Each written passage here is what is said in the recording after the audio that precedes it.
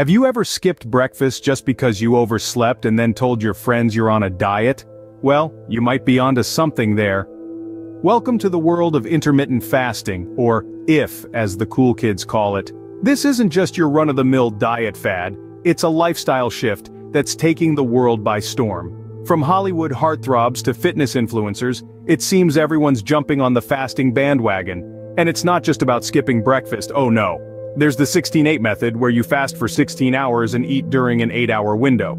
Or how about the 5-2 method? That's eating normally for 5 days and fasting for 2. Then there's alternate day fasting, which is pretty self-explanatory. So are they all just hungry for attention, or is there some science behind this fasting fad? Let's dig in. Intermittent fasting, or as I like to call it, scheduled hunger pangs, is not a diet, but a pattern of eating. It's like setting an alarm clock, except instead of waking you up, it tells you when to eat and when to stop. It's the foodie's version of musical chairs, where when the music stops, so does the eating. Now, there are several ways to play this game of gastronomical musical chairs. The first method is the 16-8 method. Sounds like a math problem, right? Fear not, because it's quite simple. This method involves fasting every day for 16 hours and restricting your eating to an 8-hour window. It's like giving your body a nightly mini vacation from digestion. Next up, we have the 5-2 method. This one's like a weekly roller coaster for your stomach. For 2 days a week, you consume only about 500 to 600 calories, and for the other 5 days, you eat normally. It's like your stomach's version of a weekend getaway. Lastly, we have alternate day fasting. This method is exactly as it sounds. You fast every other day, your eating schedule into a game of foodie hopscotch. It's basically a timetable for your stomach, and you thought school timetables were a headache. If you're enjoying this video, don't forget to hit the like button and subscribe to our channel for more fun and informative content. Ever wondered what happens when you fast? No, your stomach doesn't start eating itself, although it might feel like it. Let's take a journey into the body during a fast. Picture yourself as a tiny explorer diving into the inner workings of your body. Here's what you would see. When you stop eating, your body goes into a state of fasting. It's like your body's version of switching from regular television to Netflix. You're no longer getting a constant stream of energy from food, so your body switches over to its stored reserves. This is when the magic happens. In the first 8 to 12 hours, your body burns through the glucose stored in your liver. Glucose, our body's main source of energy, is like the body's cash on hand. It's easily accessible and quickly spent. But once that's gone, your body needs to dip into its savings account, which is stored fat. This is where metabolic adaptations come into play. Your body becomes more insulin sensitive, which is a good thing. Insulin is like a key that lets glucose into your cells. When you're more sensitive to insulin, you need less of it to do the job, which is healthier for your body. Meanwhile, your body starts to produce ketones, substances made when the body breaks down fat for energy.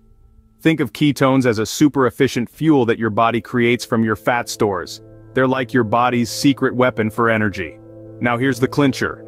Your body actually prefers burning fat over glucose. It's like preferring to use renewable energy over fossil fuels. It's more sustainable, and it's better for the environment, or in this case, your body. But it's not just about burning fat. Fasting triggers a process called autophagy, where your cells start cleaning out damaged components. It's like your body's spring cleaning, except it can happen anytime you fast.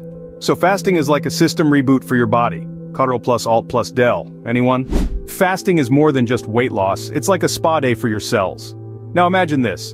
Your cells, lounging in their microscopic bathrobes and cucumber slices, sipping on some antioxidant-rich green tea. Sounds relaxing, right? But instead of a mud mask and a pedicure, they're going through a process called autophagy. This fancy word, autophagy, comes from the Greek words for self and eating. No, your cells aren't practicing cannibalism, they're tidying up. During autophagy, your cells break down and recycle their own damaged components. It's like a spring cleaning, but on a microscopic level. But why is this important?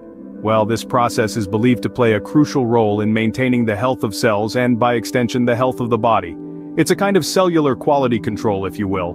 Autophagy helps to eliminate damaged proteins and organelles, reducing the risk of diseases like cancer and neurodegeneration. Moreover, studies suggest that autophagy contributes to longevity. By keeping cells in tip-top shape, autophagy might slow down the aging process. Imagine your cells after a round of autophagy, feeling fresh and rejuvenated, like they've just stepped out of a rejuvenating cellular sauna. So the next time you feel those hunger pangs during your fasting window, remind yourself that you're not starving. You're simply kicking off a spa day for your cells, inviting them to relax and rejuvenate. And who knew doing nothing could be so productive? Fasting also triggers a hormonal hoedown in your body. Yes, you heard it right. When you fast, it's not just a belly ballet happening, it's an all-out physiological party with hormones dancing their way around your body, doing the jitterbug and the twist. This hoedown is led by insulin and growth hormone, two key metabolic maestros. You see, insulin is like the party pooper telling your cells to store glucose and fat. But when you're fasting, insulin levels drop, and it's like someone turned down the lights and cranked up the music. Your cells start breaking down those stored fats and sugars, effectively turning them into fuel for your body's dance floor. Meanwhile, the growth hormone, our other dance leader, steps into the spotlight. This hormone helps maintain muscle mass and boosts fat burning. When you're fasting, it's like the growth hormone has been handed the DJ controls. Its levels skyrocket, sometimes by as much as 5-fold. And let's not forget our other hormonal guests. Glucagon, leptin, ghrelin, they all have their specific dance moves that contribute to this metabolic jamboree. They play essential roles in maintaining blood sugar levels, regulating hunger, and promoting fat breakdown. In essence, intermittent fasting orchestrates a hormonal symphony that helps your body use its stored fat for energy, retain muscle mass, and optimize metabolic health. So fasting is like a hormonal roller coaster without the scary bits. Now the part you've all been waiting for, how fasting helps you lose weight.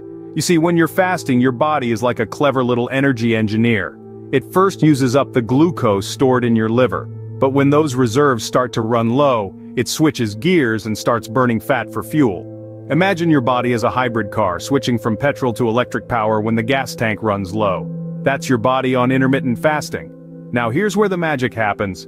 When your fat cells are broken down, they release fatty acids. These fatty acids are then converted into molecules called ketones in a process known as ketogenesis. It's like your body's own little chemistry lab, turning fat into fuel. And let's not forget about the hormone insulin. When you eat, your insulin levels increase in order to process the glucose in your bloodstream. But when you're fasting, insulin levels drop, and lower insulin levels facilitate fat burning. So with intermittent fasting, your insulin gets a much-needed break and your fat cells get a pink slip. But remember, it's not just about burning fat, it's about adopting a lifestyle that helps your body function at its best. It's about giving your body the time it needs to rest, repair, and rejuvenate. So, fasting is like a breakup letter to your fat cells. It's your body saying, "It's not me, it's you. I think it's time we see other fuels." But weight loss isn't the only perk of fasting. Let's think bigger, beyond the scale. Intermittent fasting can rev up your heart health, helping to keep that ticker ticking smoothly. It's like a heart-healthy tune-up. And let's not forget about the brain. Fasting can potentially sharpen your cognitive skills, making you a quick-thinking whiz. It's like your brain gets a supercharge. So, intermittent fasting isn't just about shedding pounds, it's a holistic approach to health. It's like a health bonus package. But remember, it's not all rainbows and unicorns. Like any dietary strategy, intermittent fasting comes with its own set of challenges. Sticking to the plan and managing individual variations can be tricky. So fasting isn't a one-size-fits-all solution. Phew! That was a lot to digest, pun intended. We've sailed through the science of fasting, from cellular spa days to hormonal hoedowns, from fat's farewell to benefits beyond the scale. Remember, your body is unique, so listen to it. Don't forget to share your fasting fables in the comments below. And hey, if you found this video valuable and enlightening, do us a favor and hit that like button. Also, don't forget to subscribe to our channel to continue exploring this fascinating journey with us. We can't wait to share more insights with you.